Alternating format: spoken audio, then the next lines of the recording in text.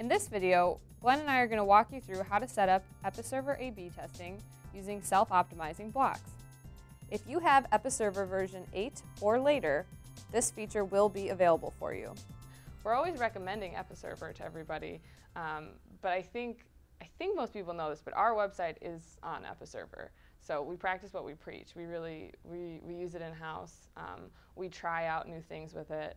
And as new features come out, we kind of workshop them on our own website before we recommend them to clients. And one example is the new self-optimizing blocks and A/B testing that they have. And we're trying it out on our homepage. But do you want to talk a little bit about, on the back end, why that's a really cool feature?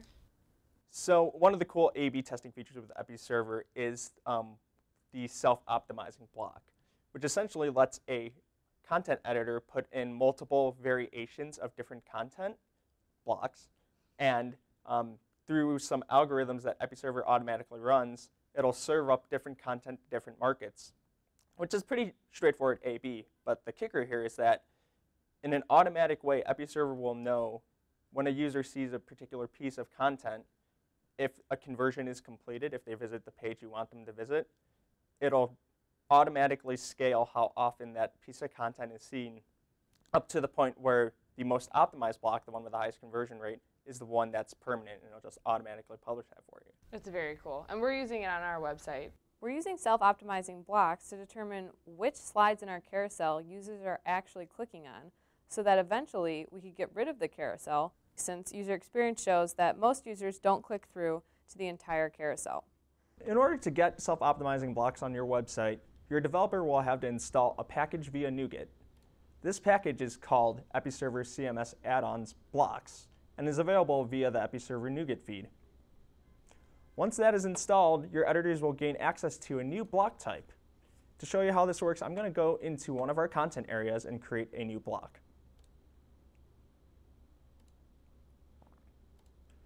From our block list, we are going to find a block of type self-optimizing block. This block by itself does not contain any properties that are going to be seen by visitors to your website. Rather, you are going to set up a goal, which is a target page that you want to test conversions to, and variations, which we'll talk about in a second. So let's go ahead and put in some properties here.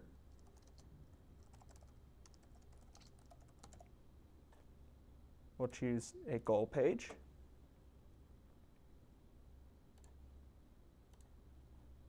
And we'll go ahead and create this before adding our variations.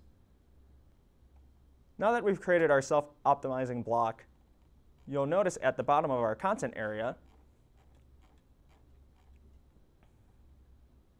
this little icon. This icon indicates that a self-optimizing block has been placed in here. Let's go to edit it.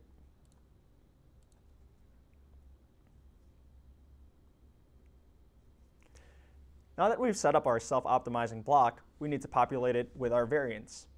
Variants can be any set of blocks that you would like to A/B test.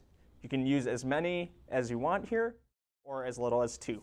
So I'm going to go into our block library and choose a few to use as variants. Let's go to carousel. I'll use these 2 as an example.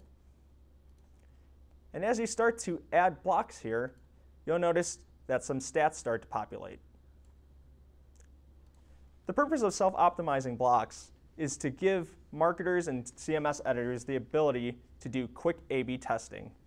The way this works in Episerver self-optimizing blocks is that the CMS will choose at random, based on visitor statistics, which block to show. So although I added 2 variants here, Episerver will determine, based on its algorithms, which ones to show to each individual visitor. Since this is a new block, it's going to start by going directly down the middle. Half users will see my experience design block, and half will see the web development block. But as users start to interact with these blocks and navigate through the site, particularly hitting our goal page, Episerver will automatically adjust and scale who sees which block. So I'm going to jump to our live site to show you an example of what an active A/B testing campaign looks like with self-optimizing blocks. So here we're going to look at our first block on our live site, which is a self-optimizing block. And when I go to edit it, you're going to see that this particular campaign has been running for quite some time now with 3 variants. Interestingly enough, out of these 3 variants, they all have pretty equal success in reaching our target page. But to kind of highlight what's going on here, you'll see different stats for each variant with a relative comparison of conversion probability, an approximate stat on how likely it is that visitors will see this block, and a raw number of exposures of the number of times that users have seen that particular variant. So with these numbers in mind, you're able to start to kind of synthesize which blocks are effective and which can be removed from this particular test. So there you have it. That's our explanation of Episerver A/B testing using self-optimizing blocks. If you're interested in learning more about how to use these, anything from strategy to implementation, contact Adage Technologies.